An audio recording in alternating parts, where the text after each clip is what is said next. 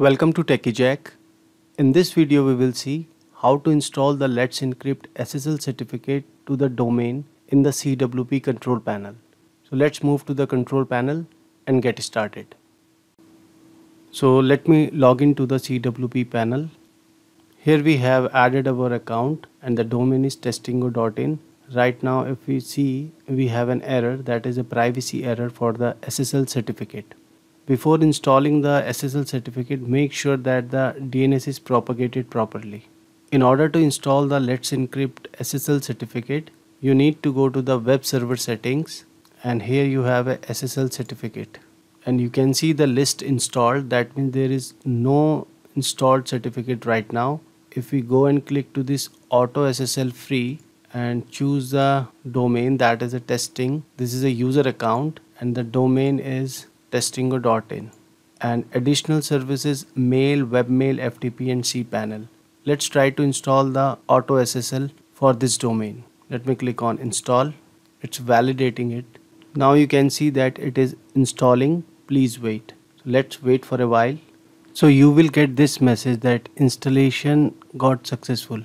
If we see the list installed certificate, you can see the certificate is installed and 89 days are left to renew it. And if we test it, you can see here testingo.in resolved to this IP, server type is this Nginx, and it should be trusted by all major web browser, and all the correct intermediate certificates are installed, correctly listed in the certificate. You can see the common name and the authority is Let's Encrypt.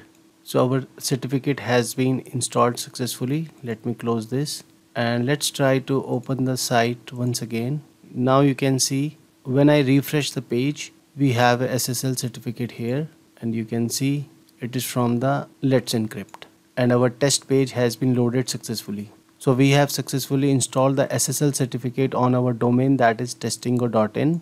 Once you do this, the first installation of your SSL certificate, you can see here the host name still has this HTTP error. So what you can do after installing this certificate, you can go to the server setting and click on this change host name, and you need to just click on this change host name to install the certificate to your host as well.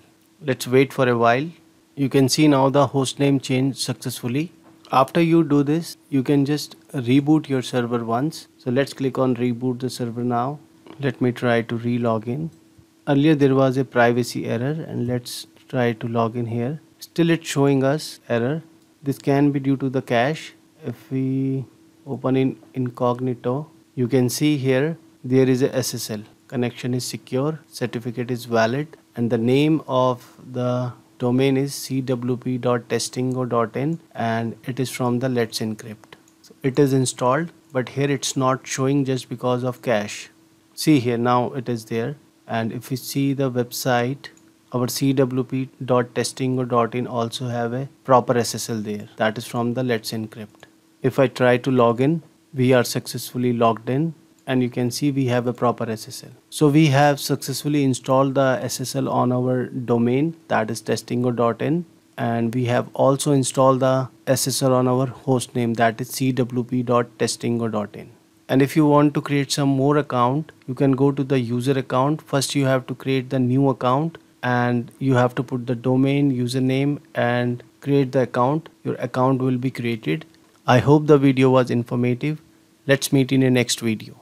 Thanks for watching. If you enjoyed this video and want to see more, don't forget to subscribe and ring the bell icon to get notified whenever I post new content.